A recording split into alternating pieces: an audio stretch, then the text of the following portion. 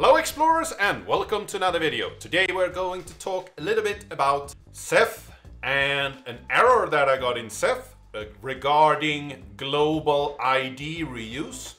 And we are going to talk about how we're going to fix that, how you're going to know what is the problem, and also talk a little bit about building the Windows Ceph client.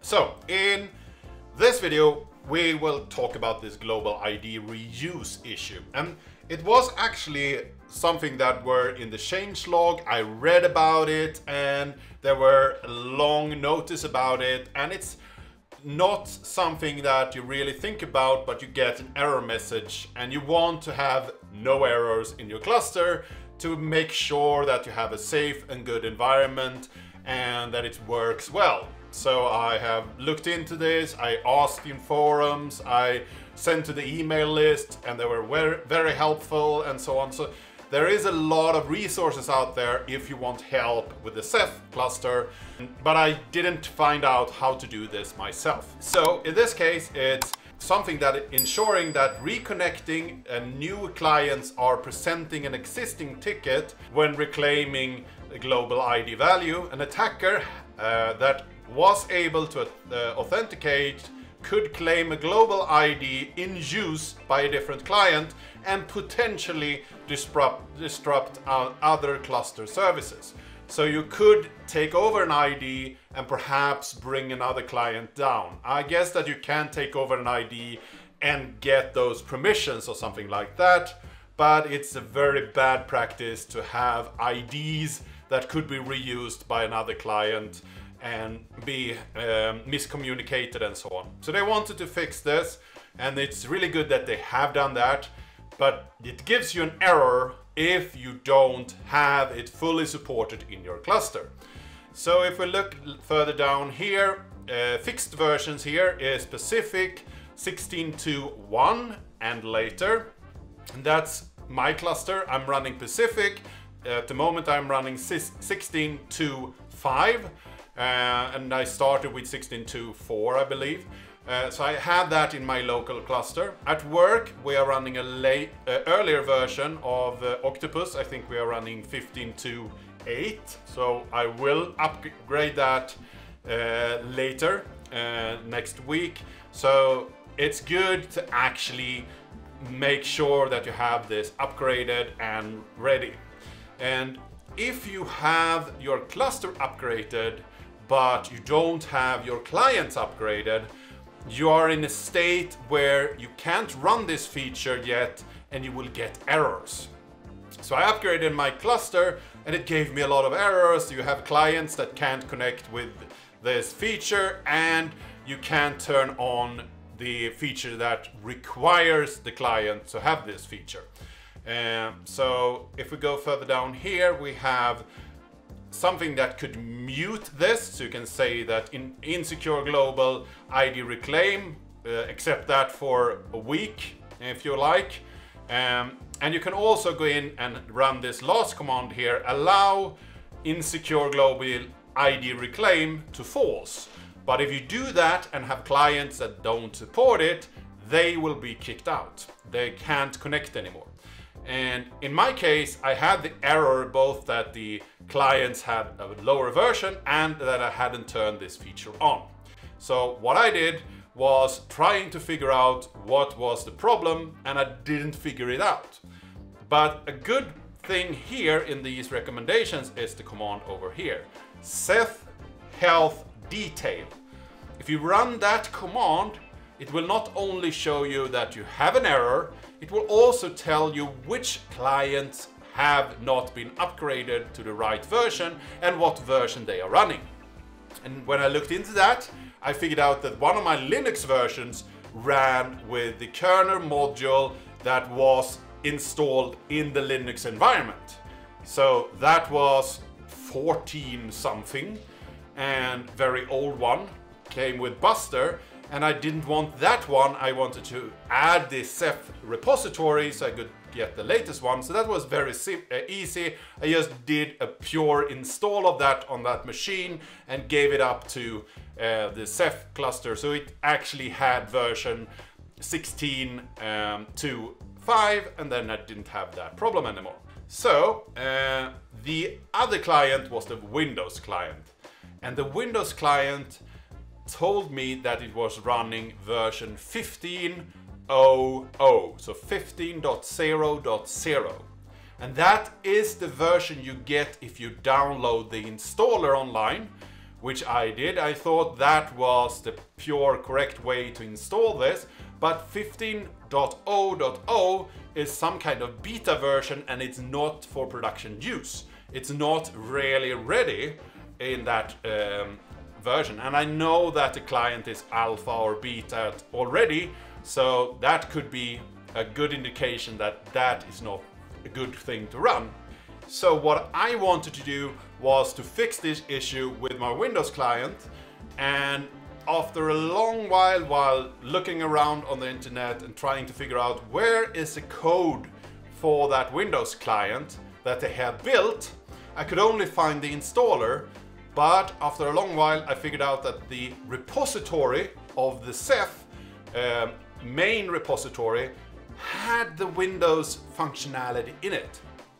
So if we go over to this file here in the Ceph repository, it's actually talking about how to build the Windows client from the source code. And it says that you can run it in MinGV with a GCC of 8 and later, and using Windows compiler. You should be able to run it in Windows subsystem for Linux, MSys2 or Cygwin, and but those aren't tested yet, they are not ready. But they are currently supporting Ubuntu 20.04 and OpenSUSE Tumbleweed. So what I thought first was I installed MinSys2 and tried to get that to work. Didn't get that to work. I tried Cygwin. I didn't get that to work either. It was a lot of packages that were missing. It was hard time to get the right C make that could build it and so on. So I gave up that after about a day of testing. So that is not really ready at the moment. Then I thought, okay, Ubuntu, it builds on Debian, so perhaps I can do this in Debian. I tried it in just one of my install of Debian, and the problems I had there were that the Debian had a very old version of CMake, so I needed to upgrade that. That went fine, but when I had done that, I actually had a 2 new version of GCC, so some of the experimental features for the operating system or the file system was not there, because those were real versions, they were not experimental anymore. So I couldn't really get that to work. So this Ubuntu 20.04 is older and therefore supported and ready just to use. So I installed one of those. Then I tried to follow this guide, and it says that you just need to run win32 build sh with skip tests, and you will build the DLLs and so on. That didn't work for me either, and that's because this repository requires a lot of stuff. You really need to look into how to actually build Ceph first. So I went over to the README, that is the first README that you get when you install it. And if you want to check out the source code, you need first off to clone the source code. You need to update all the submodules so you get all that data. And you also need to install all the dependencies. And when you have done that, then you can run this build script down here, and it will create the Windows binaries for you. So you will get a zip file with a lot of DLLs and also some exe files. So if we switch over here to, so if we look here in my file explorer, in my Ceph, in C program files Ceph bin, you will see that there is all of these DLLs that I installed here. So those are present, and if you install all of this, and then restart the service, because there is a service installed in Windows. When you use the installer, it will give you a Windows service, and when you install that, it will install that service with rbd wnbd.exe, but that actually requires the lib wnbd.dll, and that was not present in the built package. And if I restarted the service, it actually asked me for that file.